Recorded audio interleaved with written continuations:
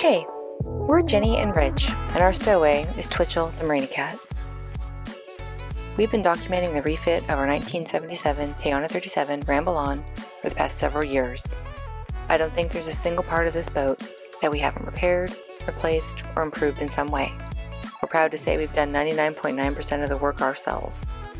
We've gained a lot of knowledge and experience in the process, and we're happy to pass that wisdom on.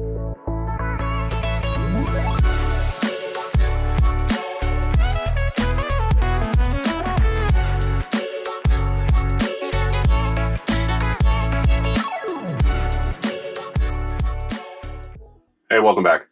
I think I said it in the last video, the big priority is to get the Perkins overheating issue taken care of. I drained all the coolant out. I'm gonna, again, I think you saw it last time, I used a little, one of these fuel things. Does a good job of siphoning liquid out of a tank that doesn't have a drain on the bottom of it. But I'm gonna pull the header tank and then pull the thermostat out, put the header tank back on, and fire up the engine and see what happens. See if I can see coolant and everything circulating in here. If not, I'm gonna have to take it back off, probably remove the water pump and check that and make sure that this freshwater cooling pump is actually moving. Making sure the impeller on the inside, hidden behind this cover plate, is spinning when the belt does. So let's start taking it apart.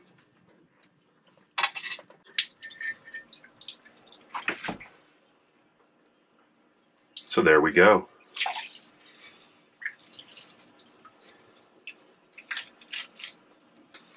So this is what I was talking about. One of my concerns inside the engine is it seems like, I don't know what, at some point the antifreeze I used, it leaves this weird crusty stuff on the inside. I think I've talked about it before in previous videos. I'm not sure what's going on with it. The thermostat has a little bit of crust on it. I'm going to cook this thing out, probably just change it entirely, but it's like a weird rusty residue on that as well. So I'm going to boil this in a pot of water and see if it still actually functions. So sucking the water out of the engine block, this actually doesn't look too bad inside the water passages. That was one of my concerns. So out of this is in the cylinder head. And I also wanted to take a look inside. I'm probably going to end up pulling the exhaust manifold off as well. I need to suck the water out of here. All in all, inside here in the head, in the cylinder head passages, doesn't look all that bad. Before I put the header tank on and everything, I'm just filling the block back up with fresh water. One thing I did was this hose here that comes out the top of the block. I put this flushing hose back on. This used to go to our water heater. It went from here to the water heater, out the water heater, back to the engine oil cooler. I took that hose, disconnected it when we were anchored out, and took the water heater out of the circuit.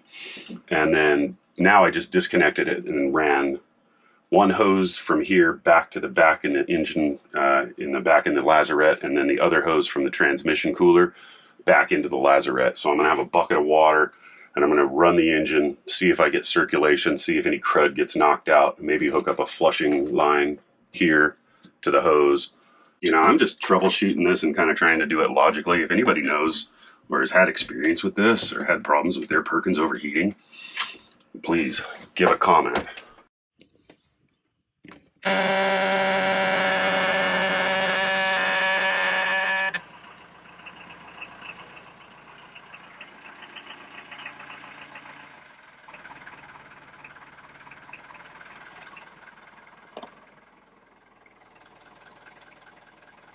What are you working on? Fatigue.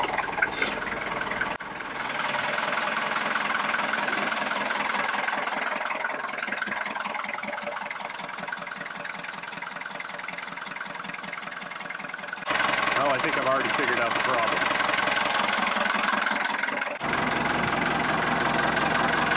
No water movement.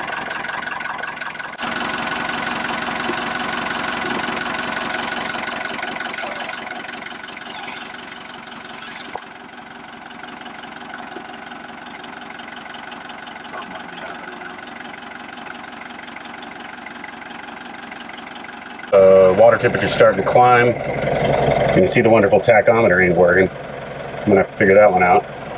We're only up to about 125 right now, but there's no water moving through the engine right now. So the raw water pump is working. Alright, so I'm using this priming bulb again, and I've been shooting water into the hoses.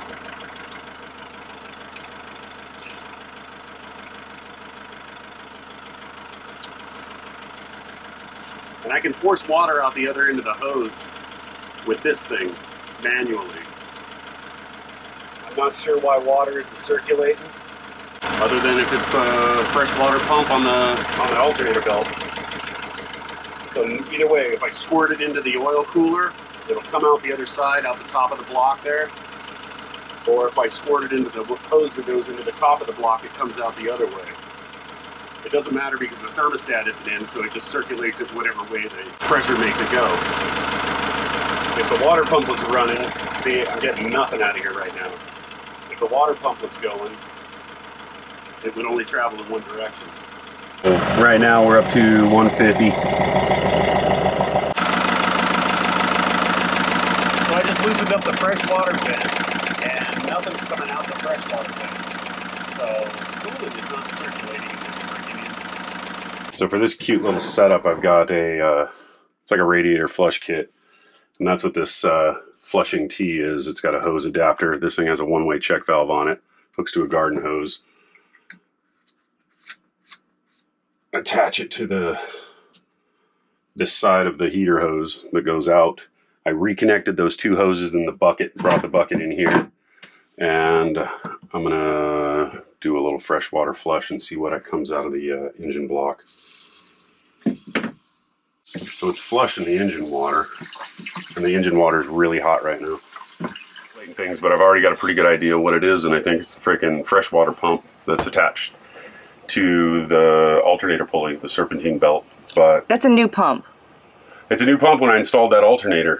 Yeah, the next step, I mean, I don't want to fix just any one thing, like take off the water pump. Oh yeah, hey, that was it. And then come back and find out that there's another problem with some kind of blockage in the exhaust manifold or in the oil cooler right here. I've got the dual engine oil and transmission cooler. I think I'm going to take the heat exchanger off the back of the engine again and double check that. Take it apart. I've got to drain all the fluid out of it anyway. I'm going to do a major overhaul. I think I'm going to pull the valve covers off, check the tappets on the valves, make sure the valves are opening and closing properly. You know, a little bit out of adjustment, and then you start pushing valves through your pistons, and that could be a problem. So another one of my theories was that under suction or whatever, if the water pump is pumping away, but you know, I don't think it is right now. These orange radiator hoses that I got at the auto parts store could potentially collapse under vacuum or suction or whatever. And when they get really warm, they get pretty soft. And one of the things was part of the, I think this was some extra hose that came with the boat. And it's Gates green stripe. It actually says Gates green stripe heater hose. Yeah. And I think I'm going to get some of this. This is 1 inch, and this was from different pieces and parts that I clipped off to use for the hooking the heat exchanger back up. I'm looking for this one seems to be a little more solid, but it's still flexible. I mean, I can still squish it, but I don't think it'll deform as easily.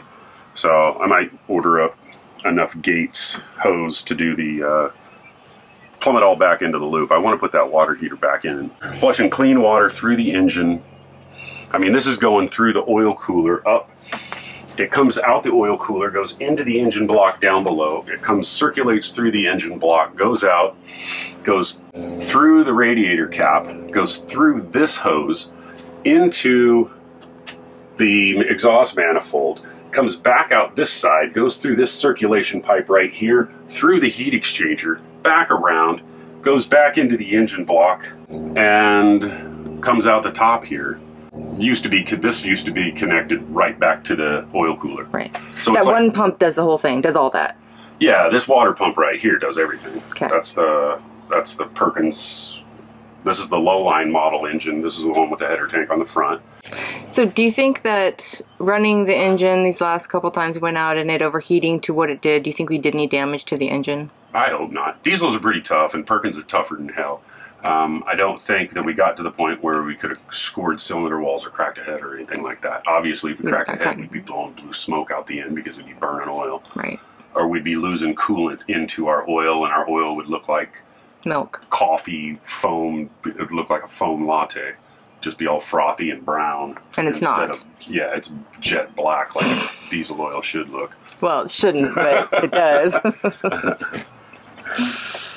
Okay, well, not something we wanted to do, but I'd be kind of relieved to have you go through the whole engine. That's what diesel oil is supposed to look like. No, it's not. Because I really don't want to have to pull the injectors and take the cylinder head off or anything like that. But if I have to, I have to. I could probably take the injectors and get them serviced. I mean, you know, I want to take the exhaust manifold off anyway to look inside the water circulation loop side of it and make sure there's no scale or crud or anything like that. May take it to a radiator shop and have it hot tanked. Same with the oil cooler. I want to check my heat exchanger, and that thing was brand new. We got that. That's a brand new C-Camp heat exchanger. Well, brand new. I put it in like 7 years ago, but that's new for this engine. For this engine, that's pretty freaking new. Yeah. Yeah. Okay. Anyway. Next thing I'm going to do is pull the water pump. I got to loosen the belt, drop the alternator down a little bit, get the belt slacked. A few weeks ago when we were out anchored out, one of the things I did do was loosen this belt, just like I'm doing right now, and check to see if the water pump turned freely.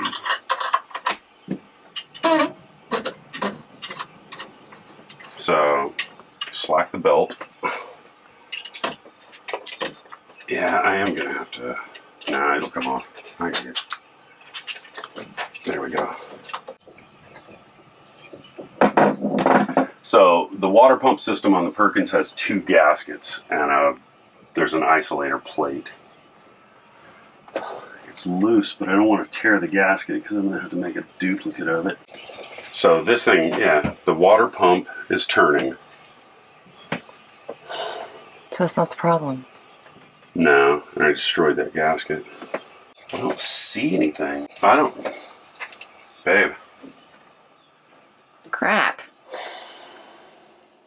Cured. One thing I did read in the Perkins manual, this is the backplate gasket. It's dry fit. It says dry fit right in the manual. What does that mean? It means don't use gasket sealant. Which you did. Which I did. I mean, you can see this. There's a little bit of gasket sealant material that moved into this cavity right here, but it's not enough to impede flow. Definitely not. But nonetheless, the engine is basically taken apart to the point where now I gotta figure out the problem. I don't know what else to say. So we do not think it's the pump that we thought it was. No, I don't think it's a pump, and then the likelihood that this thing could migrate to a point where it was spinning, unless you actually just sheared the hub and spun, you know, on the shaft, and the impeller just got jammed up somehow. Yeah, I'm just gonna clean things up, take things apart. Probably not gonna be motoring for a while, so I figure I'm gonna check everything, but the engine overheating issue still has not been resolved. So on the last video, dude, a lot of good comments, a lot of really constructive input. I wanted to say, you know, just with check this, check the exhaust temperature, check the differential between the you know, whatever the surrounding water is versus what the exhaust input is. It should be like, you know, 20-degree variance or something like that. Mostly on the raw water side. It seems like most everything I've found on the internet about a Perkins is overheating on the raw water side. I was reading Nigel Calder's diesel book a little bit, where it says sometimes oil circulation or something like that could have a problem with one particular cylinder overheating as a result of not getting good oil circulation or something like that. How does the oil circulate? Is there a pump for the oil? There's a pump down in the oil pan. Okay, in the oil pan. They call it a sump. So yeah, the oil pump, One thing we noticed yesterday when we fired it up, and I've noticed progressively, is that you turn on the engine alarm does not shut off until the oil pressure reaches like 45 or 50 psi. The engine typically runs at 60 to 70 psi when we're at throttle or actually motoring under load. It takes quite a while. I mean, that is a concern because if the oil pump isn't pumping and the engine's cranking at 800 RPMs, that, you're not receiving the oil. It takes a long time for the oil pressure to get back to here where the actual switch is. It goes through all the engine galleries and the crankshaft bearings and the rod bearings and up to the lifters. All that, everything under the valve cover gets coated in oil before it actually touches the engine switch, and the engine switch realizes that there's actual pressure coming through the pump. The pump down here in the oil pan could be a little worn to the point where it's not making pressure as fast as it should, or it could be gummed up. I'm gonna probably see about getting this exhaust manifold off right now. Okay. Just because